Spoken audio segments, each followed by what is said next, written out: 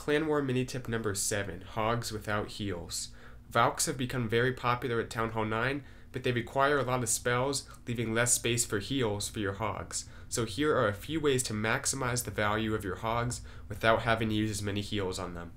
Wizard Towers do a lot of damage to a big group of Hogs, especially when they're not under heal. They make it easier for point defense to pick off the less healthy Hogs. One thing you can do is drop a giant to tank for these outer wizard towers. The wizard tower won't do much damage to the giant, and this allows your Hogs to last longer without you having to heal them.